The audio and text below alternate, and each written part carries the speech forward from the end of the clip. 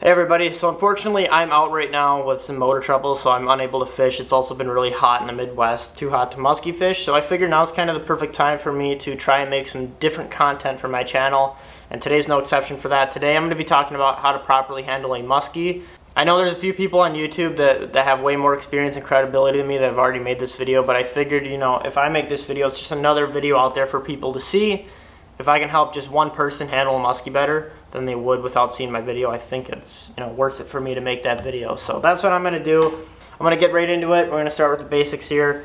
Tools are extremely important. You want to have the right tools with you. So I have a jaw spreaders. I use this on quite a few of the fish that I catch. It really helps if a fish ever eats a bait deep. You know, you can open up the mouth and get at the lure. You can't control how these fish eat your bait, so sometimes it's not always the prettiest thing to do. So having a jaw spreaders can save you a bloody hand and a lot of time, and it can just be easier on the fish versus having to keep prying its mouth open to get at your lure.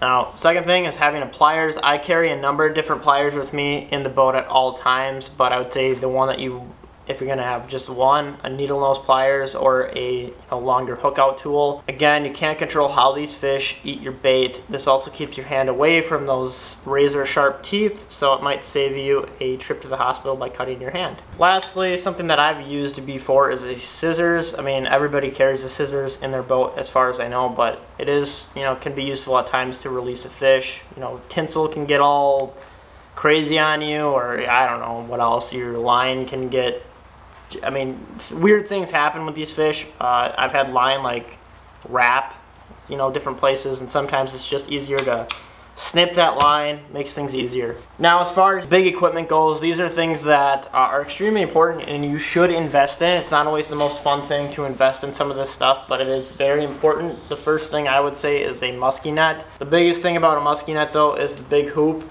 These fish can get big. You want a big hoop to fit that fish in there. And then the most important thing about a musky net is that deep netting, so you can drop your net on the side of the boat, leaves the fish in the water. Now the next thing here isn't it super important, but if you are going to target these fish on a regular basis and be measuring them, then it's something that you should invest in, and that is a bump board. I highly recommend just a musky bumper. They're made specifically for muskies. They do a great job. They're easy to store, easy to use, easy to read. You'll want to wet these when you're going to measure a fish. So you dip it in the water, bring it back in, and that might seem a little weird to some people, but that'll help keep the slime on the fish. Carrying and protecting these fish is very important. They are a limited resource. They're a fragile fish.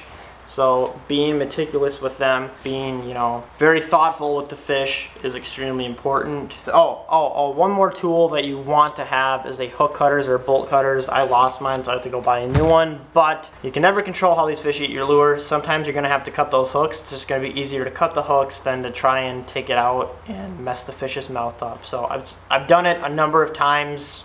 Good investment to make. Now, moving on to handling the fish. Extremely important. This is where a lot of people tend to make their mistakes, and I'm just gonna, I'm gonna go through the basics here. So let's say the fish is in the net. I'm gonna demonstrate here with just an old skin mount that I was able to borrow.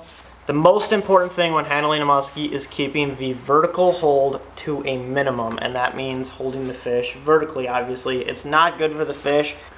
So when that fish is in the water, obviously you do have to hold it vertically to get it out. But the most important thing in this step is to support that fish's weight as soon as possible. So I'm going to demonstrate here. I'm lifting the fish out, and I'm not grabbing up here. I see a lot of people make that mistake too, where they hold the fish like this. Now you can't see it on a skin mount, but on a live fish, that back end is going to hang down like this. So the fish is going to be at this weird bend. A fish doesn't swim like that. A fish doesn't live like that. It's not good for them. So pulling the fish out of the water, the hand goes, I just say, between these two fins back here, and that's going to keep that fish horizontal. It's going to support the weight naturally, and it's going to be better for the fish.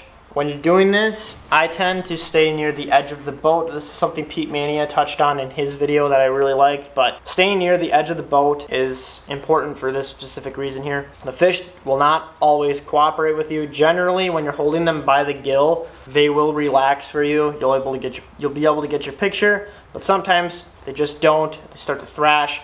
Easiest thing to do It's just to let the fish go overboard versus dropping the fish, having it roll around in all your rods, risk getting more hooks in it, risk getting hooks in your foot, risk the teeth cutting you, whatever the case may be. Fish can be dangerous when thrashing around. Just send it overboard. It's not always the most graceful thing, and nobody really wants to just toss a fish overboard. But if you had a choice between letting the fish roll around in all your tackle or just sending it back into the water, into its home, send it overboard. Now, as far as holding the fish goes, I'd say there's two main ways that you can hold a muskie. The most popular way is going to be the way I'm holding it now, which is by the gill. You can see here on the gill here, you have the gill plate, and then you have these red things, which are the gill rakers. You do not want to grab those red things because they will shred your hand. It can be a little daunting the first few times you do this, but you want to keep your fingers against the gill plate here, which is this white part, and slide it up, and you'll reach a stop here. And there's also kind of this musky notch, people call it, which is right here. Press your thumb against that, and it'll feel really natural in your hands. You're able to pin that fish down, hold it vertical, and get your picture. The last way you can hold a muskie is the tail grab. This doesn't work as well on bigger fish, but it is a good option for smaller fish like this one here.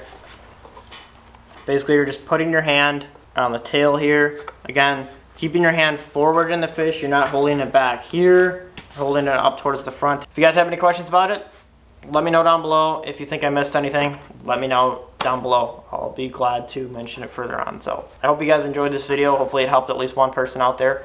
And hopefully I can be back on the water for you guys soon here. But until then, hopefully I got a couple more videos coming for you. So appreciate you guys checking this out, and I'll see you guys later.